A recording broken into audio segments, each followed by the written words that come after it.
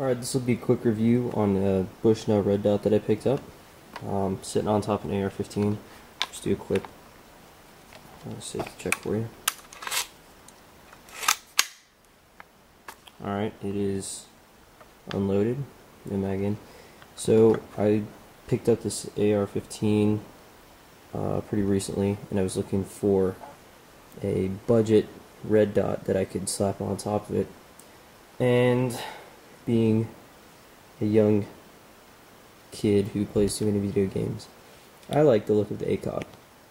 I want to be as cool as possible. I like tactical rifles, so I saw this on cheaperthandirt.com, and obviously Bushnell's going for a ACOG look-alike. And I'll go ahead and flash the model number on the screen for you. But it's pretty sure it's the same technology as in the other red dots that they make. It's the same line, but it's about 150 bucks. It's no magnification. Has a T dot reticle, and had fairly good reviews on it.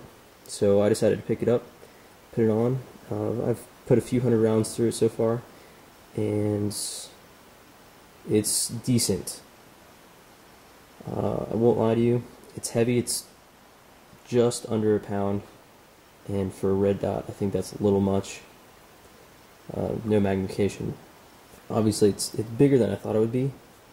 It's the size of an ACOG, so I think it's more aesthetic than actual function, because there's not much to it. Obviously it has windage and elevation adjustment, and then it has 5 different settings for red and green illumination, which is good. If you are in low lighting, you can switch to green. It has unlimited eye relief, and it has very clear picture, but the actual reticle, I haven't really been able to get it very clear. It's always kind of blurred in my vision, and I've read that in a bunch of other reviews too.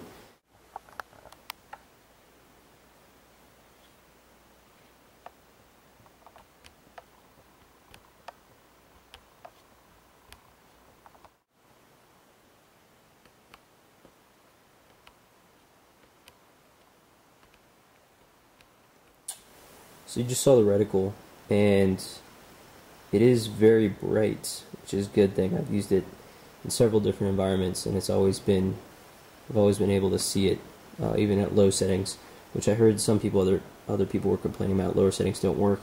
But it seems to me as if Bushnell does not have very good quality control on these on this specific line. I can't comment on their other lines, but there's just been a whole wide range of defects with this thing.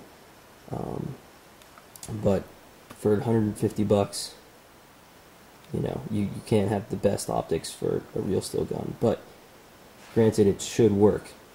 I don't care if I'm paying 20 bucks or $500. I expect it to work well. It doesn't have to be have the most features or be the most durable for the last 20 years, but it should work.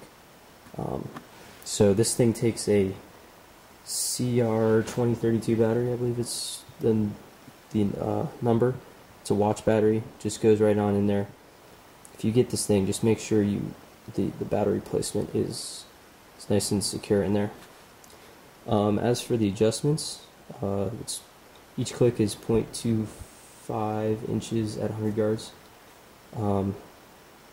Had no issues with those things, although from the last time I shot, or the second to last time I shot until a couple days ago when I shot it recently, the point of impact seemed to be several inches to the left, as to from where I had it last time, from where I had the 0. So I'm not sure if this didn't hold well or what the problem is there, but after I zeroed it the last time it held the rest of the day, so that there was no problem there. We'll have to see it. I might do an updated video after I've put a few thousand rounds through it, if I even do that. I'm going to be upgrading pretty soon, because as you'll see later on, this is not my most favorable sight. In fact, I don't really recommend it, so if that's all you're watching for, you can stop the video right now. Sight's not recommended. Either save up the money for a nicer one, or find a better red dot. There are better red dots for the same price out there. But this thing weighs almost a pound. It doesn't have crisp reticle, and then there was a bunch of other issues that people were having with it. Also, it comes with it'll come with sight covers, but they're just like plastic things that'll sit right on there, and they're very easy to lose. I already lost one. I didn't even bother putting the other one on because no point. And because it's kind of weird shaped, it's not a normal optics ring, and it's not quite an ACOG. I'm not sure if they make good sight covers for them. I'm sure you can find the like elastic kind that'll strap onto both sides, but not really worried about that. A few other things I forgot to mention is that it has a built-in rail, Picatinny style. Just screw right on there, slide it on, and screw them in. And these screws have held pretty well. I've heard somebody else complain that they didn't stay. And then another thing is that it does have iron sights on top, which I haven't used. Probably should have for this review, but I haven't. They seem to be alright. I'll show you a picture, but it's just a 3-dot system. So that's my review for this Bushnell red dot. I can't say I'd recommend it. I'd give it a 5 out of 10. Paid about $150 for it. I think I saw it on Amazon today when I was doing a little bit more research for $130. So yes, it's definitely on the budget side of optics, but I think Bushnell could have done much better. And obviously there's a lack of quality control with these things.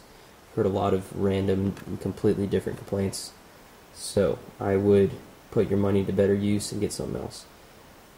That said, if you want an ACOG-looking red dot, this is about your only option. I saw some other, it was a Barska, I believe is what it was called. Kind of looked like a red ACOG too, which I think it was even a little bit cheaper, and it had better reviews. So that might be another option. Do a little research on that. But if you're set on getting a red dot like this, it works. It definitely works. If you need to go shoot, I mean, you just put the reticle on the target and it will hit. It serves its purpose, but there are a lot of things wrong with it, so not recommended.